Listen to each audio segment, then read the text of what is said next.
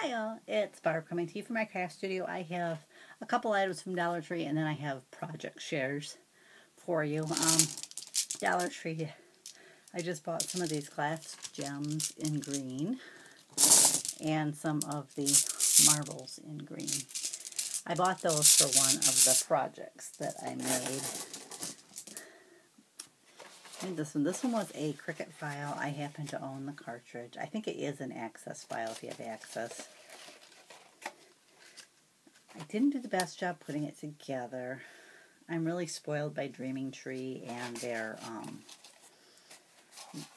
how-to videos. I do have a few of these in here. They're just decorative ones. They're not chocolate or anything. And I'm going to end up putting those on top. I'm going to put the gems or the marbles in there and then put these in here. I might cut them off to different lengths so they display in there better. But that's one of them. The other ones are all Dreaming Tree files.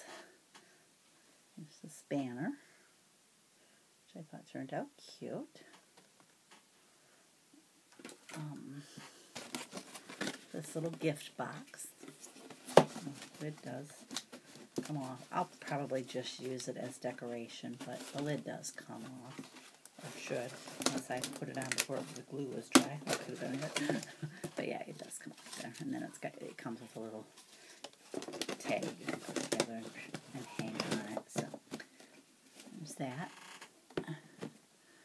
And then this item here, which he said to put this on a skewer, but I thought I had the straws, the paper straws, so I thought I just glued it onto there and used it. And there's kind of the front. And I'll use those as decor pieces for St. Patrick's Day. And then there was this little gift basket. This one was a freebie file. The other ones were paid, but this one was a freebie file.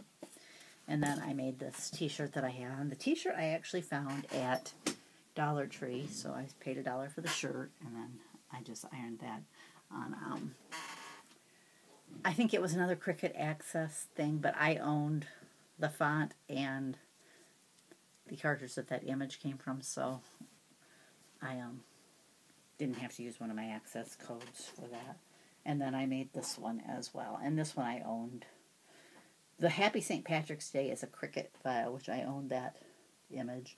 And then the Shamrock was actually one of them from I believe, this Dreaming Tree item. It was this Shamrock and these two that cut out. And I just cut them out in iron-on instead of paper. I put them on my shirt. But I thought they turned out cute, so that's all I have to share. Like I said, I didn't do too bad. I was going to, when I was at Joann, I priced the Xyron every week when I'm there because it's on clearance. And when I scanned it, it came up $35 something, which it was March $59.97. So I was going to buy it. When I got up to the register, it rang up to $59.97. I'm like, well, then I'm not going to get it because I know I can get it cheaper than that on Amazon. So I could have probably pushed and got it. I did tell her, I said, the scanner is coming up a cheaper price than that. And something my daughter bought was on clearance, and it was coming up cheaper on the scanner as well. So my daughter said she didn't care. She was happy with the price she got it at, so she wasn't going to push it. And I said, I just won't buy it. It's not that big of a deal to me. I just looked at it as I wasn't meant to buy it today and went on. If I really, really, wanted it really, really bad, which I want it, but I can function without it, I probably would have pushed it for the price that it scanned at. But I think they do have a sign up, though, that prices may not be accurate, so they probably wouldn't have to honor it anyways. But anyways, someday I will get one of those. Anyways, thanks for joining me. Be sure to like, comment, share. Thanks for watching. I'll catch you next time.